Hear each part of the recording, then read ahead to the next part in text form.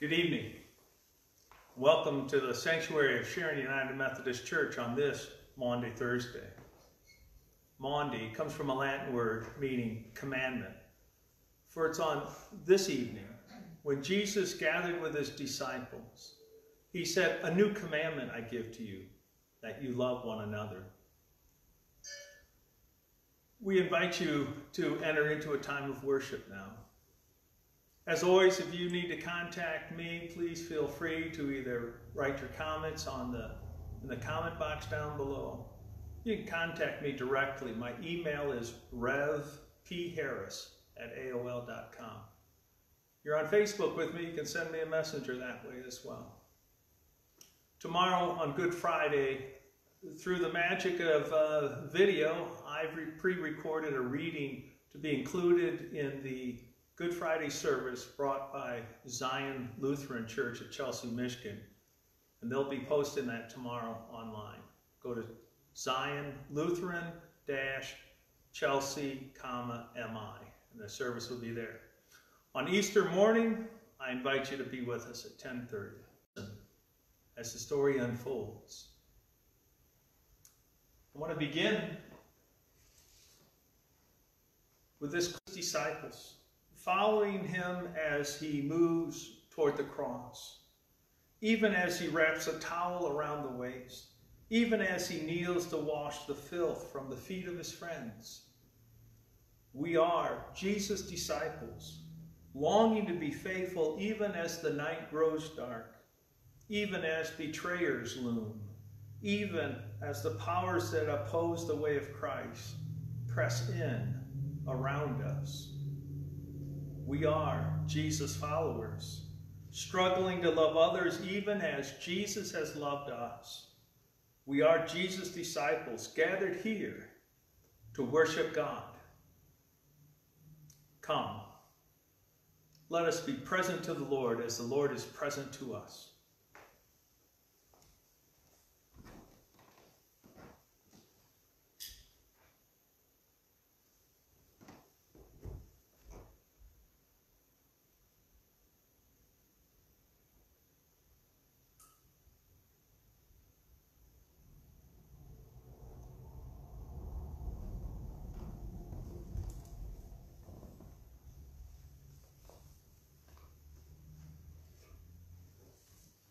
Our first lesson this evening comes to us from the book of Psalms, Psalm 116. I'm reading tonight this psalm from the translation called The Message. I love God because he listened to me. Listen as I begged for mercy. He listened so intently as I laid out my case before him. He listened so intently. Death stared me in the face. Hell was hard on my heels. Up against it, I didn't know which way to turn. Then I called out to God for help. Please, God, I cried out, save my life. God is gracious. It is he who makes things right, our most compassionate God. God takes the side of the helpless. When I was at the end of the rope, he saved me. I said to myself, relax and rest.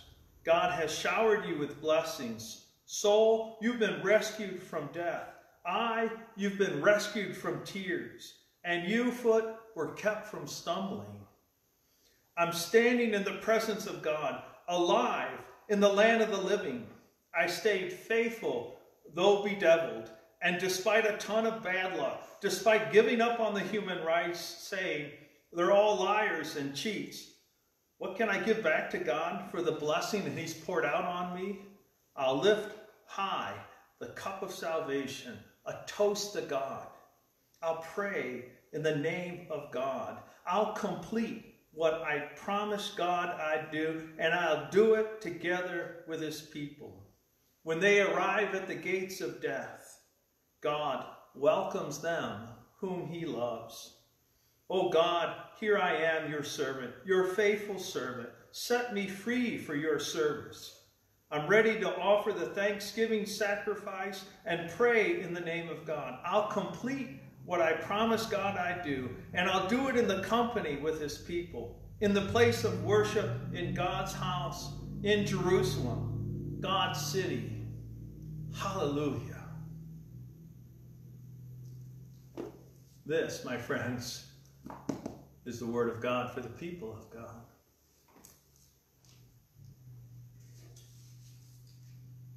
For tonight, our gospel lesson is a reading from St. John, the 13th chapter. Let us pray. Come, Holy Spirit, and fill the hearts of your faithful, and kindle in us the fire of your love. Send forth your Spirit, and we shall be created, and you shall renew the face of the earth.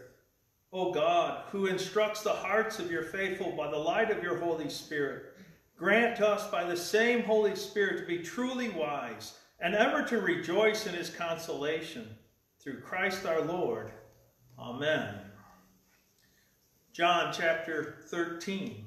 It begins like this. It was just before the Passover feast, and Jesus knew that his time had come for him to leave the world and go to the Father. Having loved his own who were in the world, he now showed them the full extent of his love.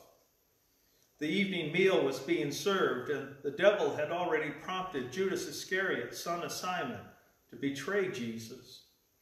Jesus knew that the Father had put all things under his power, and that he had come from God and was returning to God.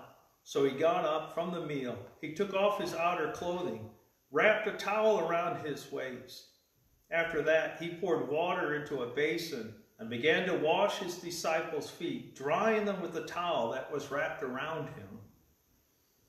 He came to Simon Peter, who said to him, Lord, are you going to wash my feet? And Jesus replied, you do not realize now what I'm doing, but later you'll understand. And Peter said, no, you'll never wash my feet. And Jesus replied back, unless I wash you, you have no part with me. Then Lord Simon Peter said, not just my feet, but my hands, my head as well.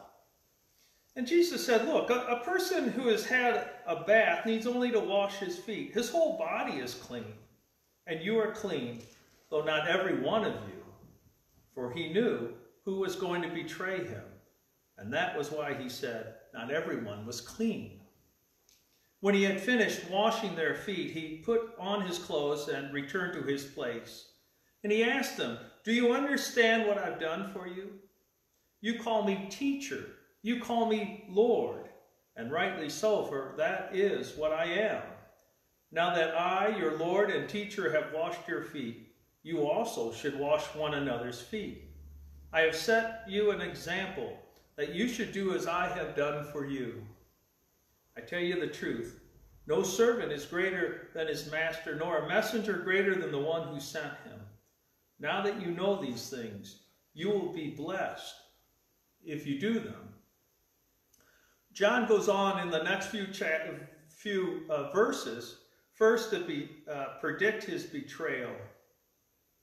And then he says these things, picking up at verse 31. When Judas was gone, Jesus said, now is the Son of Man glorified, and God is glorified in him. If God is glorified in him, God will glorify the Son in himself, and will glorify him at once. My children, I'll be with you only a little longer. You will look for me, and just as I told the Jews, so I tell you now, where I'm going, you cannot come.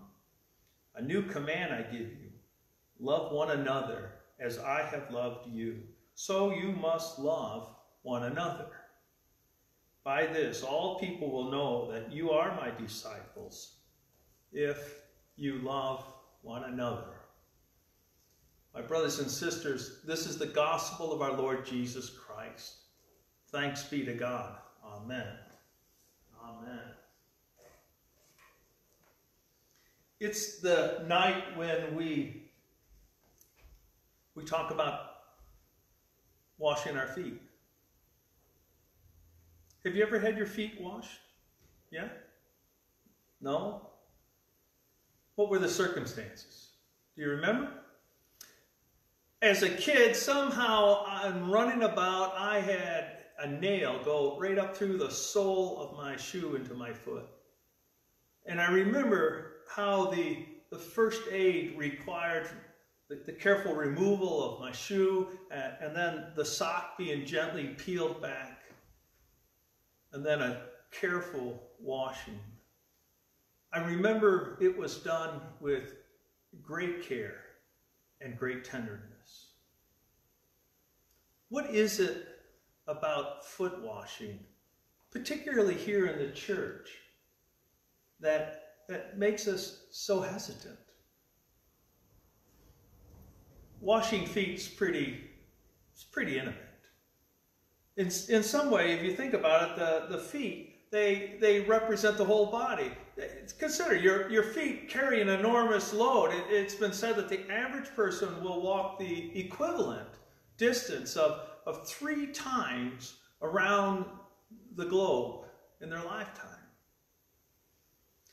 The foot itself, very complex, 23 bones, 33 joints, more than 100 muscles and ligaments and tendons. We know how it is. If your feet don't work well, it affects the rest of you as well. However your feet go, the rest of you follow, right? If your feet hurt, I don't know about you, but when my feet hurt, it seems like my whole body hurts. If your feet are cold, then, I don't know. I just feel cold all over. My wife laughs at me, but that's why I wear socks at night, because I get cold. My feet get cold. And if your feet are dirty, it's hard ever to feel clean until you've washed them. There's something intimate, something revealing when it comes to feet. And so we heard in our gospel lesson from John 13, could it be that Jesus wants to show us how intimate he desires to be with us in assuming the role of a servant, serving us in this most basic and, dare I say, intimate way? Jesus approaches. Think about it. Would you let him get close enough to wash your feet? And if you or if we are reluctant to let him get close to our feet, would we let him get close to our hearts? Would we let him get close to our attitude, to the way we treat one another?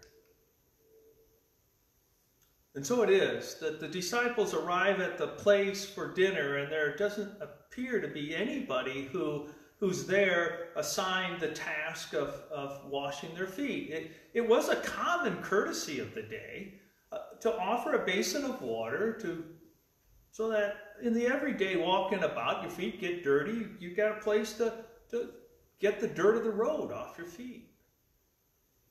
But on this night, on the night before Good Friday, on this night maybe they were distracted of the past. Folks out as they came into Jerusalem. On Monday, we can read in the gospel narrative how Jesus walked into the outer courts of the temple and he made a whip and he drove everybody out because he said, you've made my Father's house a den of thieves. Back and forth, he's staying out in Bethany. He comes into Jerusalem, he goes back out. We see when we read what's happening, there's healings, there's teachings, there's following Jesus all week long, and the disciples, maybe they're just tired and maybe just a bit distracted. When we read in Matthew, Mark, and Luke, we read there about this night. They all include a meal. They talk about this night being the Last Supper, the night before his betrayal, the night before his arrest. Never do those three mention foot washing. It's John. John who mentions nothing about a Last Supper. Rather, he focuses on something else. Jesus knows that the Father, as we heard, the Father has given all things into his hands. And so the thing that he takes into his hands is the most humble thing of all. A pitcher of water, a basin for washing dirty feet, a towel for drying. With these humble objects, which offer an equally humble action, and in so doing, Jesus models to us what it means to follow him. He shows us what it means to love. See, to follow Jesus is to learn how to love as he first loved us. It's something that we learn. And the way most of us learn is because somebody else has shown it to us. See, that's the way love works. When we love someone, think about it. When we love someone who becomes injured or somebody who falls ill, if they're your loved one, your spouse, your child, no task is too menial. No task is beneath you to perform it. See, love bathes broken bodies. It empties bedpans. It cleans up the bed. It fixes the meals. It does whatever is necessary for the comfort and to add to the healing of the other. Love. Love makes the phone call. Love goes out and shops in these days. Love checks in with your neighbor. Love stands out in the front yard to say things like, "Are you okay? Can I get you anything?" It gets on FaceTime or like today it happened. So one of my granddaughters in Delaware can say, "Papa, I love you. I miss you." Love is learned. We learn how to love, for we see someone showing it to us. It was during the meal that Jesus got up. He took off his outer cloak, as we heard. He wrapped a towel around his waist, and he approached each disciple with that basin and a pitcher of water. I wonder how they felt. You know, you're the fourth one in line or the eighth one in line. And he's working his way around the table. What were they thinking as they see their friends getting their feet washed? Are they ashamed because some of them are thinking, I didn't offer the basic hospitality when we came in. Maybe some are just feeling guilty because they've been distracted by so much else going on. Others maybe confused. What is Jesus doing? What does this mean? And so we read how he came to Simon Peter and he said, Simon Peter says, wait a minute, Lord, are you going to wash my feet? And Jesus says, look, you don't realize now what I'm doing, but later on you're going to understand this. And Peter says, oh, let me understand something right now. There's no way, Lord, you're going to wash my feet. And Jesus says, and I wonder what the tone of voice was. I think Jesus challenged him back and said, look, unless I wash you, you have no part with me. Well, if you're going to wash me, Lord, well, don't wash just my feet. Wash my hands. Wash my head. And Jesus says, no, you're missing the point, Peter. You had your bath earlier today. It's because you walked here. Your feet need to be washed. Of course, there's something else going on, too. I mean, the question is, look, Peter, you who have done so much in your walk with Jesus, will you now receive even more from the Master? Yes, we'll read on, and Peter's going to know the full measure of this new commandment, to love as Jesus has loved. He's going to learn it in the days yet to come. I suppose Jesus could have given us this picture, the principle of what it means to follow him at any time. John here in chapter 13 reports it to us on this night, the night before it all comes unwound. the night before the prayer in the garden, the betrayal with a kiss, the soldiers who come to arrest him, the handing over to Pilate, the beatings, the crucifixion, washing the feet. It's a cleansing. It's a washing, right? And I think one of the things that John wants to call to our attention is to make us think, where else do we use water? Oh, we use it in baptism. See, when we see Jesus extend the hospitality of washing the feet before entering into the house, before the dinner that's been prepared, is this not the way of baptism? Baptism is the way into the life of Christ, the way into the church. And so when we humble ourselves to accept the gift of washing, we're ready to enter into the life of the body of Christ. And there to learn what it means to love as he first loved us. See, we learn it. It's progressive. It doesn't come in one fell swoop. You know, we learn how to love just as we learn how to follow. And so it is, friends, that Jesus comes to each one of us, and he offers to make us clean, to wash the stain of sin that no water could ever remove. For it is the Lamb of God that takes away the sins of the world, who humbles himself, even unto death upon the cross. Why?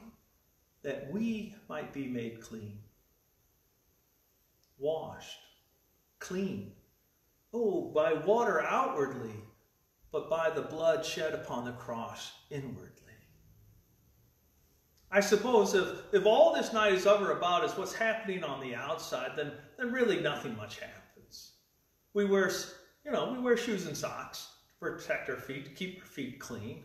If all that the pitcher and the basin and the towel, if all that means, these external agents, if all they have to do is an act of, or a symbol of cleanliness, then what Christ has done and what Christ continues to do is our role in the church as those who are baptized in Christ.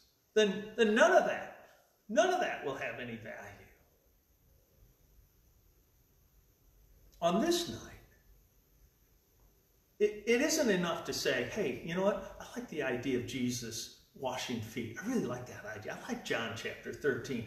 I like the fact he washed those disciples' feet long ago. I like the fact that he got intimate with his disciples in this way. I just don't want Jesus washing my feet. Right? And so this year, because we're separated and this means, hey, you're all off the hook, right? Friends, as long as we keep our distance from the intimacy that Jesus desired from Christ, all the knowledge and the religious experience in the world, it makes no difference. See, it's a matter of the heart. It's a matter of holiness, not hygiene. It's a matter of lives stained by hate and fear and guilt, who these lives get washed clean. It's a matter of being separated by a deadly virus. And in Jesus, through the church, being connected by grace, offered life in Jesus. A new command I give you, he says. Love one another. As I have loved you, so you must love one another. By this, all will know that you're my disciples, if you love one another. Will you let him love you this night? You know, right where you are this evening. If you're watching in your mind's eye, go there. You see him approaching. He's washing the feet of your friends. And now he comes and he kneels down before you. Will you let him get this close? Will you let him get this intimate? Will you let him love you and show you how to love one another?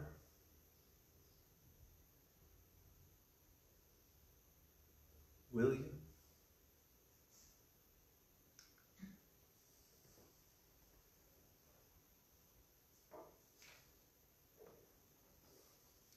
In the 3rd century, there was a great thinker, bishop. His name was Origen. And he wrote this prayer. And as I invite you to come with me in this moment of prayer, this is a prayer for foot washing. Oh Jesus, my feet are dirty. Come even as a slave to me. Pour water into your bowl. Come, wash my feet. In asking such a thing, I know I'm overbold, but I dread what was threatened when you said to me, if I do not wash your feet, I have no fellowship with you. Wash my feet then, because I long for your companionship. And yet, what am I asking? It was well for Peter to ask you to wash his feet. For him, that was all that was needed for him to be clean in every part. With me, it's different. Though you wash me now, I shall still stand in need of that other washing, the cleansing you promised when you said, there is a baptism I must need to be baptized with.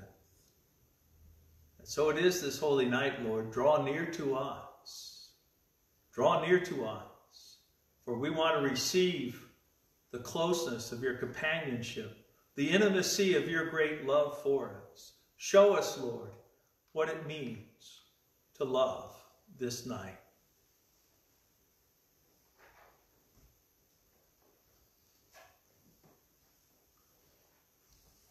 So what does it mean to love this night?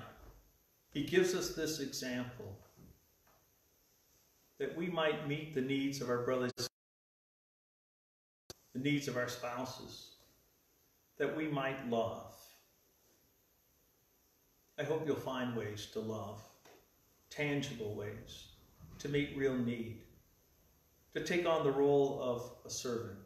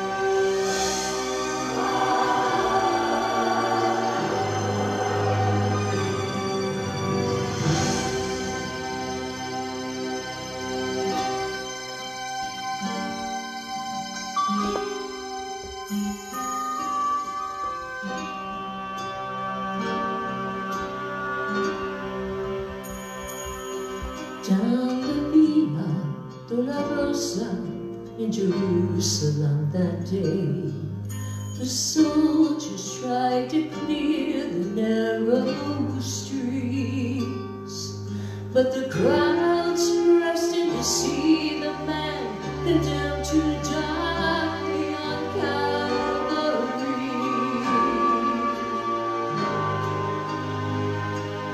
He was bleeding from a beating, there were stripes upon his back. and he wore a crown of thorns upon his head, and he bore in every step the scorn of those who cried out for his death. Down the Via Dolorosa, called the way of suffering, like a lamb came the Messiah, Christ the King. But he chose to walk that road out of his love for you and for me. Down the Via Dolorosa, all the way to Calvary.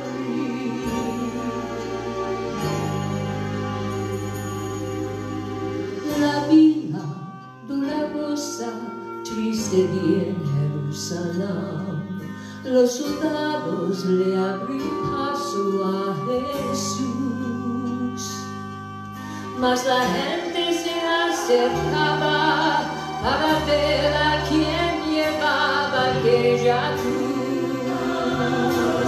Por la vida dolorosa, esta vía de dolor, como deja vino Cristo Rey Señor, y fue Él quien quiso ir por su amor, por ti, por mí. Por la vía dolorosa al Calvario a morir. The blood that would cleanse the souls of all men made its way to the heart of Jerusalem.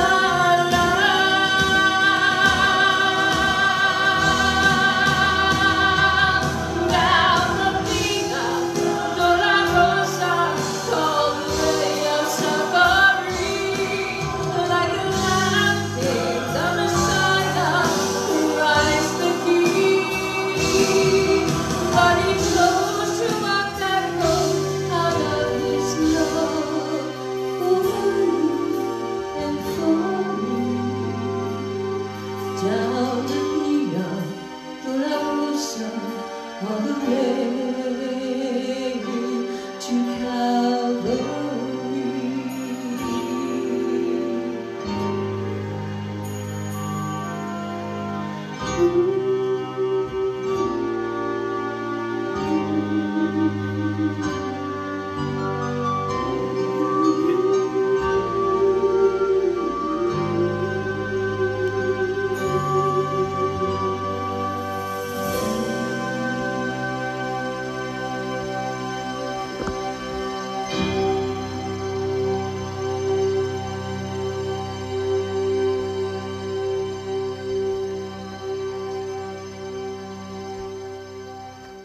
Let us pray.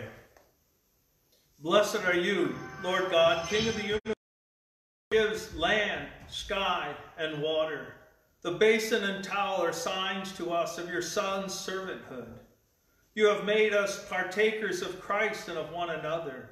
And as we move into the darkness of this night, grant us grace to witness the sacrifice of self-giving, to hear the call of Christ, to count others more important than ourselves, to love our enemies, to be people who make peace. Send the Spirit of truth to keep alive in us what Jesus taught and did, that our words may carry his good news, that our lives may bear the shape of the cross of the one and only Son, who lives and reigns with you, Almighty Father, with the Holy Spirit, one God, forever and ever. Amen and amen.